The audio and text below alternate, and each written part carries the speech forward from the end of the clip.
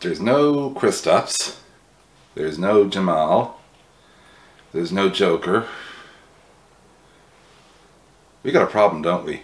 By the way, yes, this is a fan.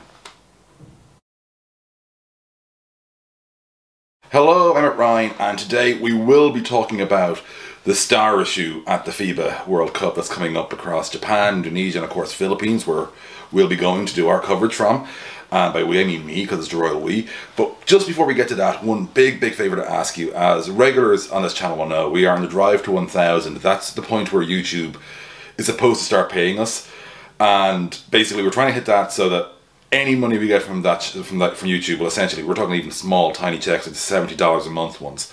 That will go back into essentially getting us better equipment, so you won't have sound issues anymore, we hope. And I might even get a chance to actually learn how to edit or pay someone to edit if we get enough money for that. But that's a goal long term. So if you haven't already, please subscribe and ring the bell so you get these as soon as you can. But let's get right to the meat of it. Like, there's a star issue at this World Cup. A lot of the biggest names have pulled out. Some later than others, some very expected, some a little less expected. So just to give the quick rundown of the names that you've been hearing a lot of lately, it's Jamal Murray, probably the most recent, pull out of Team Canada. Kristaps Porzingis a couple of days before him, or a day before him in fact, from Team Latvia, or Latvia, because it's only really Canada and USA that used a team thing before them. No offense, just we're European. Obviously Giannis was a few days before that. Giannis was somewhat expected, in fairness. Nikola Jokic's withdrawal was also kind of expected, although we're going to get to the reasons behind the kind of expected withdrawals as well at some point here, don't worry, in this video. But essentially what you're left with is some still very good players, but not as many of the superstars as say we even had at Eurobasket last year. Like last year at Eurobasket, we had Giannis, we had Jokic. You know, two huge names. If Latvia had qualified, we would have had Kristaps. Kristaps did play the World Cup qualifiers. They're on around the same time. So 3 players who are not at this tournament were at that. So that's quite a lot. Now, obviously, we have Luka Doncic, which is great. We have Rudy Gobert, also great. You know, there's Shai Gilgeous-Alexander, also great. You notice the nationality I've not been mentioning, USA, and that really is where this problem, well, not begins. The problem begins is actually in our second part of this video. We're still in the first, but it's sort of why the USA is doing this is going to be important. So USA has obviously gone for still a very good roster. There's some very good players. I personally think Anthony Edwards is one of the most underrated players in the NBA. Well, no, I don't, because he's at that stage where he's so underrated, he's overrated. He's a very good player who's going to be a very good player for a very long time, I think. But this isn't the Olympic roster sending next year, for example, to Paris. Like, this will be a very different team. Some of these guys may make that roster, but most of the fellas who would have assumed they've got a shot at going to the Olympics aren't going. And that goes really kind of across the board, and that's where we kind of need to get to this second part of the video, which is how we got in this situation in the first place.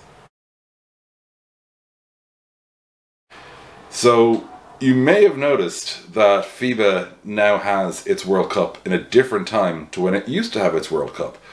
And the reason is pretty simple. So FIBA used to always have its World Cup in the even-numbered year that wasn't an Olympic year. So if you were still going with that, for example, and there hadn't been a pandemic, just to be clear. So we're going to imagine a world without COVID briefly. I know. It would have been last year, not this year, that we'd have had this World Cup. And the reason they moved that essentially was they felt that being in the same calendar year, and usually the same time of year, usually just about a month or so afterwards, as the Soccer World Cup, was very bad, because that drew away a lot of attention. And at its raw sense, that does make a lot of sense. That said, there was a trade-off. They had to choose one of 2 odd-numbered years.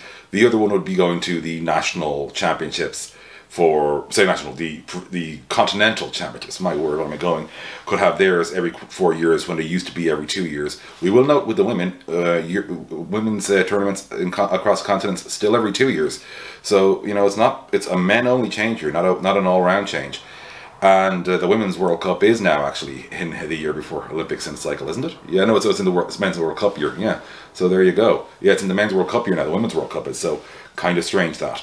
Anyway, getting back on point, you know, that thing I go off. FIBA's decision was essentially, we can't, you know, be the thing that year against the Football World Cup in the nations where basketball is largely, you know, quite successful.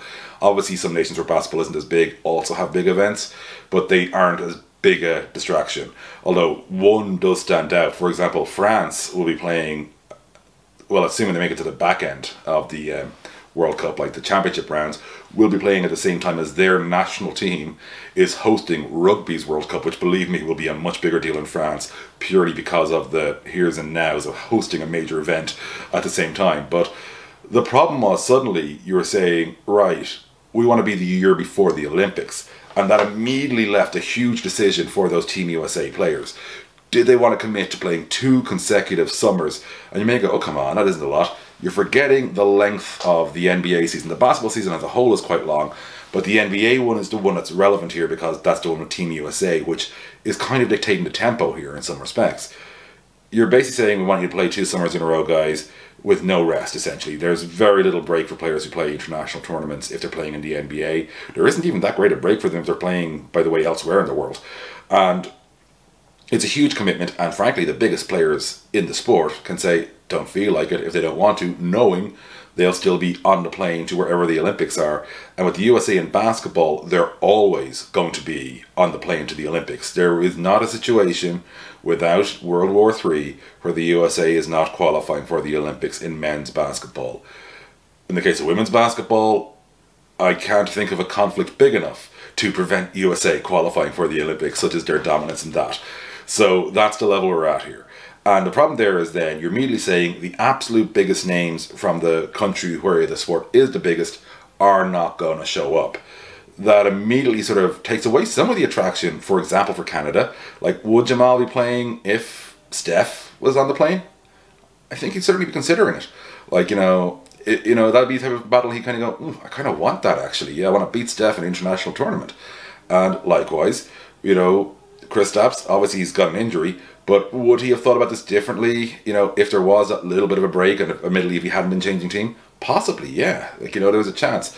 Although he's probably less of an example, but the ones to really talk about here are Jokic, Giannis, and, well, everybody else who basically had lengthy playoff runs. Because for them, this is a no-brainer. You've had a long, long finish to your NBA season. For the guys who didn't make the playoffs, versus the guys who made the finals, it's a guts of 2 months difference. It's enormous, and especially in terms of rest. And if you're like Jokic and you made the NBA finals, you won the NBA championship, and you also very openly enjoy your rest and relaxing with your horses, you kind of have earned it, And he's been the soldier for Serbia for quite a while, and he's earned a summer off because, frankly, he knows that worst case scenario, because of the format now, there'll still be Olympic pre-qualifiers next summer. He can play with Serbia in those and possibly still get them, probably depending on the draw, still get them into the Olympics in Paris. So he would still be only playing that one summer, and he's got that. And that dribbles down across the board. It's only certain players for whom, quite often, really, the nation lives and dies by their presence. And even then, it's not a guarantee. So we have the video in Jordan Clarkson that went up yesterday. That's an obvious one. Karl Anthony Towns with Dominican Republic, hugely important for them, no doubt. And he knows that this matters. And as it goes on, Luka, obviously, because especially with no Dragic, no Kjankar, for them, there's so many examples here where it's they're going to have to play because it's kind of necessary for them to, be in that competitive spot, and they might get something. Obviously, also, a lot of these guys, well, I was going to say, a lot of these guys love playing for the national team, like Lauri Markkanen. But here's the thing, the guys I mentioned who aren't playing also do. But basketball's got a rest issue, which hasn't been able to fix in the international game enough yet. In Europe, we have effectively now have an armistice in what was a civil war, where EuroLeague wouldn't have games, they would have games clashing directly with international qualifiers. So as a result, players in EuroLeague would, largely speaking, be unavailable to play international qualifiers. So, yeah, but the problem is that it's not EuroLeague, and it's not FIBA, it's the very sport of basketball itself. Basketball is unlike pretty much every sport that has a global attraction, and basketball is very big overall globally, in that the governing body internationally isn't overarching. Obviously, in some cases there's going to be people who have more power than others. This UEFA FIFA battle in football is a classic one, but there's no doubt that FIBA is a very, very distant second in the power structure to the NBA, and crucially within that, probably a third if you go with the NBPA, the union. Because as long as the NBA is essentially going to, dictate the terms, and it's right to, by the way. Like, it's only in its own best interests is what it has to act in. We may go, but isn't that bad for the sport internationally? Yeah, but the NBA's role is growing the NBA, period. That's their thing. If growing basketball helps that, great, but only if, as in beyond the NBA, but only really if it helps the NBA. That's what, unfortunately, private enterprise is going to do. Old lefties like me just have to accept that. And yeah, it's like, until you make it appealing to the NBA to sort of dance to those beats, it's not going to happen. We'll address that in a crazy bit at the very end of this, I promise. We have gone very long already. So, wow, we have gone really long already. My word, this is a long video. So let's get to what could happen. Okay, so the World Cup is going to have players who stand out. But that doesn't necessarily mean they're going to be star-making moments. Like the USA team that went in 2014 didn't have the absolute best of the best, but it wasn't as big a drop, shall we say, as the one we had for 2019. Actually, is a good example in terms. There was like sort of this halfway house between the Olympic squad and the not quite Olympic squad, and we ended up with this unusual thing where, not joking, this sounds crazy, nearly 10 years later, anyone who was in Bilbao came out thinking Kenneth Faried has been turned into an absolute global superstar this week, as in he's going to take over the NBA. Yes, Kenneth Faried. Anyone who got, that was around the group phase, and by the end of the finals, we were kind of going, well, at least he made the all-tournament, but he probably should have got MVP over Kyrie. Again, straight-faced, these are things we believe. And obviously Kenneth didn't really turn out to be what we thought he was going to be in basketball. And star-making from international tournaments is no guarantee. Like, the guys who have, been stars in international tournaments that were also stars in the NBA or in Europe, pretty much had it made before they did it in national colours. Like, Nikos Gallas, for example, the great Greek, he was doing it as a star in Greece. He just elevated the whole sport of basketball what he did at Eurobasket for them. But, look at the Hernan Gomez brothers last year in Eurobasket for the prime example. Juancho was MVP of the final, and like Bo Cruz, his character, from the movie was trending worldwide, and everybody's going, oh my god, Bo Cruz, cool. And then Willie was MVP of the tournament, and both of them are now out of the NBA a full year later. It's incredible to think about. So it doesn't, like, just because, you can be looking like the G in an international tournament does not mean you're going to be, carrying that on to the next level, or even have the situation where you can carry that on to the next level. So if we're going to solve this, there is the thing that would work, and then there's the things that might actually be considered acceptable. And they're two very different things. What would work is never going to actually be passed, because I mentioned the NBPA for a reason, and I'm a union man at heart. You'd need to convince them and the NBA that, and this is extremely silly, just so we're clear, this is not happening, this is what you would need to do to make it happen, to introduce international breaks, windows, in the regular season. Now, that's not happening, but this is what would need to happen to really address this. And that would make people want to be involved with their national teams. And obviously, you have the slight challenge for Team USA in that the level of competition it would be facing in qualifiers, etc., aside from the games against Canada, really at the moment, would be substantial in terms of the Gulf. Like, the Americas right now is at the strongest continent when it comes to basketball. Argentina's probably not going to the Olympics, isn't going to this World Cup, despite getting silvers at the last World Cup. And Canada's obviously coming on strong, but you can build a USA-Canada rivalry, but you oddly have a similar situation to what CONCACAF has in football, only massively accelerated and far greater. So that's what you would need to do, and that way you'd have your NBA players coming over to Europe during the season and going around the world. It would never pass because the insurance alone, never mind convincing the NBPA, not happening. So what else do you need? Well, okay, that won't work, so what can work? And it's essentially looking at, well, how do we make it less of a load for players who are going into international tournaments? So you build it around rest.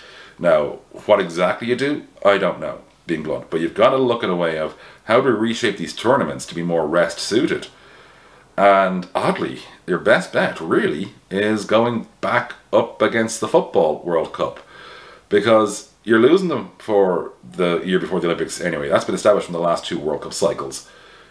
But it's not like you're getting a huge audience demo growth here in your core markets.